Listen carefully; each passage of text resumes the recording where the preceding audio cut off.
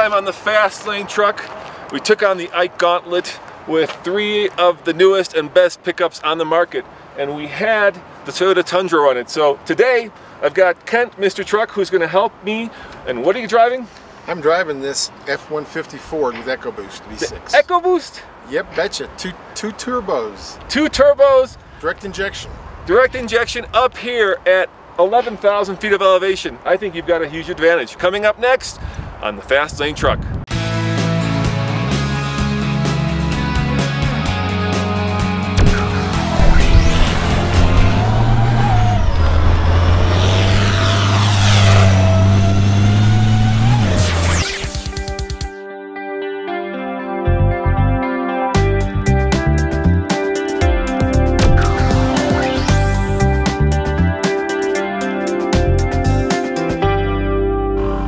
Now, all pickup beds are not the same, and this is important if you're using it as a work truck, right, Kent? Right, work truck or trailers, gooseneck, 5th wheel style. Yeah. So, what's special about the Ford? Well, back in 2004, they thought they wanted a taller truck bed. You know, they like to win those contests of the largest cargo volume. Yeah. As if people haul corn and coal in these things, whatever. But that's what they did. So they got these talls. They raised them up almost 4 inches back then. All right. So shall we measure? Yeah. Now they're probably 3 inches. So the Ford is 23 inches. Yeah, 23 inches. That's not easy. I mean, no, I'm tall. I can barely reach there. Right, you can't reach tools. No, I can't touch the floor, and that's a problem. If you're trying to get a shovel, a toolbox, and then, like, see, actually, this truck from here to the ground is taller than a dually 350. It's a tall truck. It's a tall truck. And so how do you do this with trailers? When you get a 5th wheel in here or a gooseneck ball, they're smaller trailers, but this bed rail gets within 2 inches of the neck, and that means you hit these things, yeah. And so Ford did that first, and that's why I don't like that tall bed, but they do this volume thing. All right, let's try the Chevy. Come on over. Let's see what Chevy's done. All right, I'll be your van on what. I'll measure this. All right, this one is, well, look at that, 21.5. Yeah. So it's 1.5 inches shorter than the Ford. Yeah, so you can actually reach in this and you can touch the floor. Of course, the Ford has taller wheels on it. We'll give it credit for that. But this one is usable, and it's better for trailers because you have that those extra inches underneath the gooseneck or the canopy of the 5th wheel, which is a big deal in trailers because that's a big problem, is that bed rail height on a trailer, on a gooseneck style. We also have this, which is nice. That's kind of a nice feature. This step that they put in the 2014 model, so you can get up here, so that even if you're a little shorter, you can then potentially reach down in there. All right, let's try the Toyota. Let's see what the verdict is on that. Now, Toyota, when this bigger truck, which when it came out in 2007, they thought, hey, Ford did it, so we're going to do it. And they did it. What they told me is for the body lines. It matches their crew cab better, so they raised it up for that purpose. 22.5. 22.5. It's somewhere between the Ford and the Chevy. Yeah, and Chevy did raise it 1 inch over the last few years. But yeah. It's hard too. Yeah, this is hard. You know, the average person can't reach the floor. So if you're using it as a work truck, or you're using it even to get a toolbox or things out of it, you got to have some kind of step system or running board or climb on your knees on a tailgate.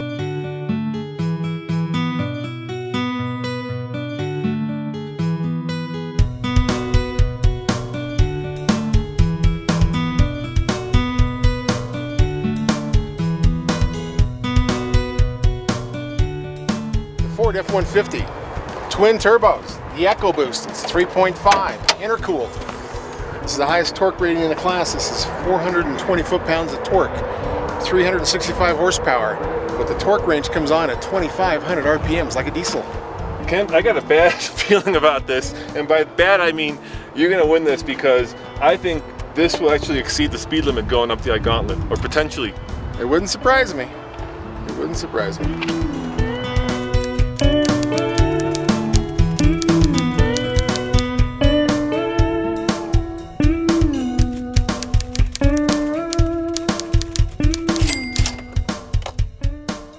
One of the great things about the F-150 is this middle line right there.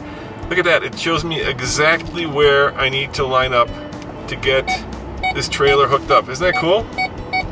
Look at that, I'm right underneath it. This is so cool. Boom, right there. How's that? I think I nailed it. That is a really neat feature when you're towing. This thing. Which way do we need to go? Look at that! Yeah, check that out. Look at that, you can move that left to right to precisely. I thought I nailed it. I guess I was off just a little bit. Just a little bit. But not much. That's why you're Mr. Truck.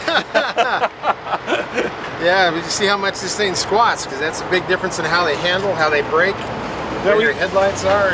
Now we have the car balanced on the trailer, so it shouldn't be nose heavy or it shouldn't be tail heavy. It's right where it should be. Right. If you want to film back on the equalizer between the springs, you'll see that the equalizer on the 2 leaf springs is level. So we do have a good balance, good weight distributed on this trailer. I can tell it's squatting down. It's going down. Yeah, we're going downhill. How many inches do you think? I'm going to guess 4, but I could be off. All right. All right. I'm going to say 3, just to keep it interesting. Yeah, you're probably going to win this bet. All right, let's go find out. Are we off? Yeah, you're off. All right, let's come on with me. And you can see that picture of that jack folded in half if you want to. Yeah, hold on, let me get this. All right, Ken, you said 4. Yeah. It was 39, and we are at 36, 37. So 3 inches. Guess who got it right? Good job, Roman. 3 inches. So hopefully our headlights aren't shining too high up. What do you think? Are they shining up high? 3 inches. That's, you know, 30 feet out there. You're probably... Yeah, blinding somebody. Yeah, at least 3 feet up in the air.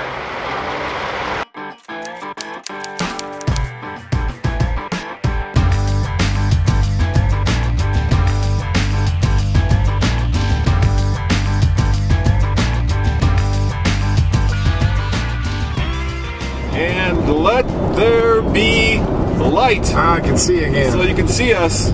And right now we are about to head down the Gauntlet in the Ford F-150 EcoBoost with Mr. Truck, Kent behind the wheel, me in the child seat, uncomfortable child middle seat back here, and Nathan riding shotgun. Or do you say EcoBoost, Kent? I guess I'd say the wrong thing. I should say EcoBoost. Eventually it'll get me trained. No, you know what? There's no proper way to say it. Nathan has a story about that. Yes, I do. There was a representative from Ford who was in Denver representing a vehicle, and that person kept saying, echo, echo, echo. And I said, you know, echo has a connotation to sound as opposed to economical. And she said, no. And thus began the disparity between all the Ford employees and how they all pronounce eco or echo. I personally go for EcoBoost as it sounds cooler. Yeah, I go for eco too because it sounds like economy, ecology. That's what I think they want, instead of repeating sound. I think that's true. And echo is just something I hear more often, so I'm used to saying echo. Or more than once. Echo? Oh, that's it. Yes, I'm here all night. I eventually get trained to all the proper terminology for the manufacturers. So how's it feeling now? This truck has built-in brake controller, which is nice, right, Ken? You can just move that little switch back and forth and let the gain go up and down as you need it. Exactly, and it also means that the sway control can run off of it automatically off your ABS computer. So you got that safety factor involved. Yes, integrated brake controller is nice. How about the steering? How's the steering feel? The steering is, you know, once they went to electric brakes or electric steering, I mean, the rack and pinion steering is electric, and that was, you know, saves some fuel, but it also makes it very fast. It's a quick reacting type steering.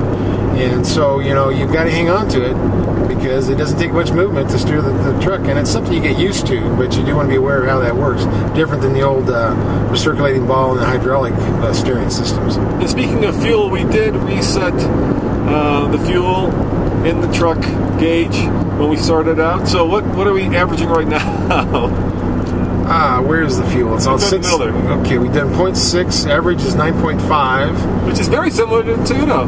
Yeah. Right? But we're going downhill. It'll be more interesting to see how thirsty this EcoBoost engine is. We've got 2 turbochargers, and Ford will tell you that the EcoBoost gets the fuel economy of a 6 with the power of an 8. That's their marketing. And we have found that it gets the power of an 8 with the fuel economy of an 8. Isn't that right, Nathan? Yeah. I mean, high altitude doesn't help any engine. It doesn't matter what it is. It's very difficult for even forced induction. You know, there's still an issue in terms of combining the right amount of fuel mixture to make it efficient. And frankly speaking, up here, nothing's efficient. Well, electric motors are efficient. Yeah. And let's face it, turbos are thirsty. Yeah. And the more you have, the thirstier they are. But they do help you with the air. You need all the oxygen you can find at altitude. Yeah, so far this thing is driving fine. Yeah, it doesn't feel to be, doesn't seem to be as stressed as the other one was, as the Tundra was. Now, we're staying at high RPMs because we are 60 miles an hour, so I haven't felt a grade shift. I didn't feel the Toyota grade shift, so we would have to, you know, put the brakes a lot harder to get them to kick in if we want to use the transmission braking, because it's staying around 3,500 RPMs. We have made it down the Gauntlet, and just fine, right, Kent? Yes, it's doing great. I think grade shifting may be helping us hold there because I haven't had to brake for quite a while. This last leg I'll have to brake a little more, but I think you were braking more on the Toyota than I am right now. My foot's not on the brake at all. And miraculously, you're getting 18 miles to the gallon. Isn't that something? That's pretty good. I wonder what it'll be going back up. Less. Now, the Toyota got 9.4 on that average round trip, so we'll see if this is thirstier or more economical. We'll find out. We're about to pull over to check the brake temperature. That is the next test on the Gauntlet. We'll have Andre, our Russian mechanic, come and do the laser on the brakes and see how hot we've gotten the brakes. We heard that grade shift there. Yeah, and it'll be interesting when you open the window if you can smell them as well. Because I sincerely doubt we will. They were pretty stinky. This thing was just cruising. I mean, it was doing it on its own. I don't think he touched the brake for a while. It's a monster, isn't it? Yeah. All right. Run gravel, so we're even letting it slip a little. All right, open the window. Let's see if we can smell anything. You smell anything? A little. A little? Yeah, I do smell something. I smell it too. There it is. I got it now too. All right. What's the verdict, Andre? 458. Whoa! 458. Holy It's exactly the opposite of what I expected. Cow. Holy cow. Wow. Wow, that was like 200 more. Yeah, 250 degrees. more almost. Yeah, than the Toyota. Wow. It's a surprise. That is a surprise. The most braking power is on the front. Well, this does have, they all do some equalizing now. They've almost got the same size rotor. So they managed to distribute brake All right, how efficiency. about the back? Это на заднем. 451. 451. Just a little warmer. Yeah, pretty hot. Well, go get the trailer, Andre, before it cools down. So that does show brake distributing. You know, in the old days it was all 70% in the front, in the big reservoirs. Now they've changed that. So actually they have load sensors that can sense the weight. If they know there's radar on there, they'll actually put more brake pressure toward the back. Even though you're naturally tending to nosedive and push on the front, they actually try to stop that. Now the trailer brakes were, I remember, like 180 last time. Yeah, Is that right? pretty low. Yeah, they're pretty low. Let's see if we got the same number. Of course, it depends on how much you had the gain turned up. Do you think that temp? Okay, Here it is. Trailer. Trailer's even lower. 122. Wow. So I might not have had enough gain back there. If Yeah. it's, Looks like the pickup was doing most of the- doing most of the braking. all right, let's do the fun part, gentlemen. Are we ready to head back up? Yeah, back up the hill. Back up the hill. Power. Yeah. 8 minutes and what to beat, Nathan? 813. 8:13 to beat. We can do that. Okay, let's put our bets down. All right.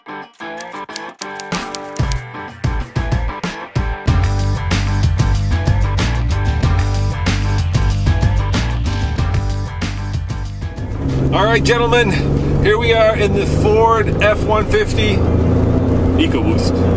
And I've got the stopwatch. Here comes the official start of the Gauntlet, Kent. Are you ready? Yep. Toe mode. We're ready to roll. All right, and what gear are you in right now? Here we go, start. I'm in second. We have started. Now remember, 60 miles an hour or Yeah, as I'm fast as you 60 can go. right there. I'm at 60. Now, you can actually stay in the other lane. Well, go for it. You're gonna, Dude, let him drive. He's got it. All right, He's got it. you're gonna floor it. You're gonna have it floored. Okay, we're not staying at 60 because if I He's floor at it, 60 I'm at right now. 60 Oh, right you're now. 60. Okay, never mind. Yeah, This is a totally different setup than the Toyota. Oh, you're at 60 already? Yes, we. He's cruising at 60 right now. Oh my He's got God. it pegged. And we're I'm not idling. pegged. I got a lot more to go. Hey, oh my God, you do. Yeah, Only like 3,000 RPM. Yes, I'm just putting along here at 60 miles an hour. Could use the cruise control and not even have to worry about it. This pickup has a towing capacity of 9,600 pounds, which is a little bit more than the Tundra. How's it feeling, Kent? Feels fine. It's I'm finally driven enough now to get used to the steering a little more, but I've got a lot of pedal to go. I mean, we could race up this thing a lot faster. Well, if those trailers get in your way ahead of you, feel free to pass them because we want to get the best possible time. Now, in the Tundra, I was floored and I was slowing down. Not at the bottom of the pass, but at the top of the pass. And what happens is the higher you go, the less air density we have. So right now we're just about 9,000, and we're going all the way up to 11,000 to the Eisenhower Tunnel. And figure it's 3% per 1,000 elevation. So at 10,000 feet, we're 30% less air density. Now, turbo's a different percentage, isn't it? Because we have more air with the turbo. Yeah, the turbo does help make up for that, but not completely. So it does stuff more air into the cylinder, but nevertheless, you're starting out with air that's less dense. Yes. So there's still a power loss. Yeah, on a normally aspirated car, at 10,000, you'd be down 30%, which is basically like having a V4 in this case. Maybe we have a V5. Since we have the two turbos. Really surprised on just how low the RPM is, and we're staying at 60. Yeah, that's one of the advantage of this engine. It's got the lowest torque range of the three we're playing with today. It's only it gets full torque at 2,500 RPMs, where the Chevy is 41, the Toyota is 3,600 RPM. So we're 1,100 RPM lower than the Toyota when our torque is wide, is full blast. So that torque holds you longer, just like a diesel, very close to a diesel performance out of this little rascal. It's amazing. Now I'm actually you're slowing down. Come on. Yeah, I'm kicking it up. The metal. You got a little talk in there. You got to keep it at 60. I was watching it came down and back up. We're staying at 60. What's the rear axle ratio? This is 373. 373. Which I think is as low as these go. I think that's the bottom on the Ford. They go a lot higher for fuel mileage, but this is the right one for towing. So we've got the towing rig here, except of course for the 22s. I don't know if you need 22s at all. No. Just make sure you decide which music to put in the machine here. It looks like we're at about 3,500, 4,000 RPM. And does it feel like there's more power to go? Oh, there's a lot more, yes. Yeah. I can accelerate at any point right here. Wow. We're doing fine. When I was in the Tundra, I was trying to kind of merge, and I felt bad because I would have had to slow down the cars behind me to merge, because the thing was just, there was nothing left, right? I was all the way down to metal. Yeah. Of course, that means that this could be a thirsty run. We'll have to see when we get to the top what our average fuel economy is. Yeah, I think you were hitting, 4,000 RPM more often than the Toyota. We're finally almost to 4,000 now. And if I stayed steady at 60, we'll be back to 3,500. So we've got plenty of room to run. And now we're using that where the torque is holding us steady, and we've got the horsepower range to actually pick up speed. Ladies and gentlemen, we are 4 minutes into the Gauntlet run. And the Toyota did it in what, Nathan? 8 minutes, 13 seconds. 8 minutes, 13 seconds. So we're halfway, hopefully, up the mountain. Yeah, we're doing good. We can. And traffic is light, so we're not having to necessarily back down. Right, and with this one, we're close to 8,000 pounds figuring passengers. I mean, we can always pass the semis with our load going up this hill. I like how he said almost 8,000 figuring passengers. Are you saying that we weigh close to 1,000 pounds, the three of us? Is that what you're saying? I'm not saying anything.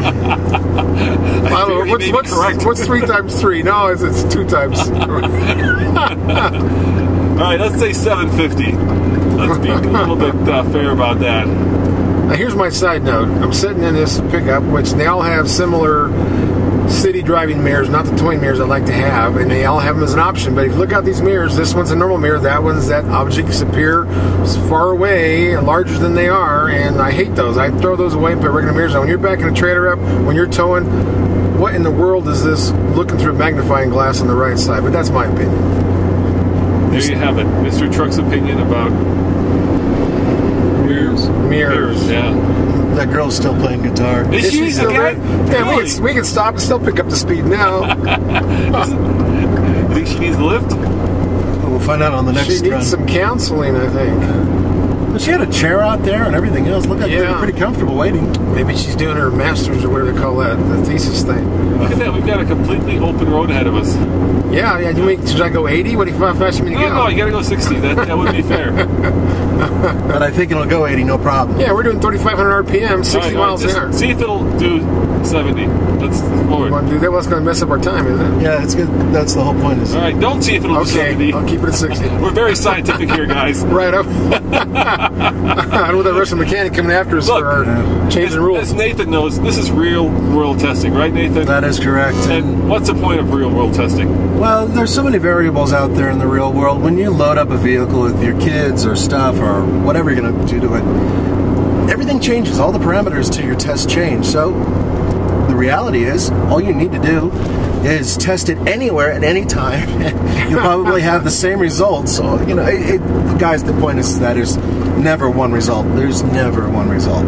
Yeah, and I think the other thing that we're trying to get across here is if the truck does well going up the Gauntlet, it'll do well towing your boat, your trailer, your ATVs, wherever you're at, because this is as extreme as it's probably going to get. And we're getting close to the top of the mountain. Oh, the pickup just pulled up. He wants us slowing to down, Kent. I can't help it. I'm trying not to hit that semi. I know. Go for it.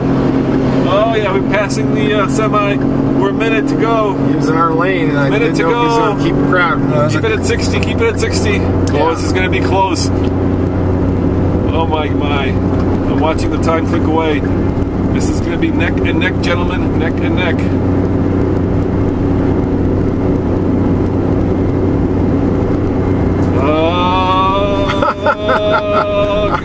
I can see the tunnel. I can see it. You can see the tunnel. I can see the time drifting away, clicking away.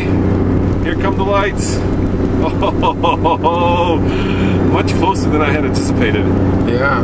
Much closer. And here come the lights. And I'm going to hit it right now. Oh, check it out, Nathan. Oh, wow, that is really close. 7.50. Open it up there. That is just a hair faster. Is that what it is? A little bit faster. So we're at about, what is that, 20-some seconds? Yeah, but we did just eat dinner, too, so you got out extra weight from dinner. All right, gentlemen, we have a new champion at 7.50.3, 750 basically. This is by far the fastest that we've gone up the Gauntlet. And Kent, what is the average fuel economy? 11.3. 11, and even better fuel economy. So maybe what I said about the EcoBoost was wrong. Maybe it is less thirsty. But the point of this test is, I would think we can all agree that this had a lot more power to give. It certainly did. It did. Wide open throttle contest, this would have been far ahead. Yeah, I mean, we could have flown up that hill probably at 80 miles an hour had the speed limit been that high. Of course. Yeah, that would have been interesting. That would have been interesting. All right, so come back tomorrow when we're testing the brand new 2014 Silverado. Are you ready to take on the Gauntlet, Nathan? Oh, yeah. All right, gentlemen, we have a new winner, the Ford F-150 EcoBoost. There's no doubt that this has plenty of power for towing, and certainly it sprinted up the Gauntlet. Are you saying I picked the right truck? You picked the right truck. You're a Ford guy. Now, Nathan, it is your turn in the Silverado to take on the Gauntlet. What are your feelings? You think you're going to do well? Yeah, I think so. I think it'll do great. All right. Come back again when we do the very same thing in the 2014 Silverado. As always, this is Roman and Nathan And Kent. saying thanks for watching the Fast Lane Truck, where it's all trucks. all the time. See you next time.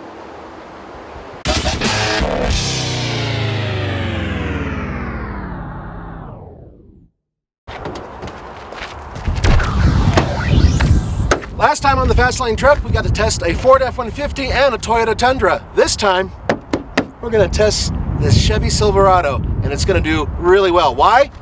Because it's blue.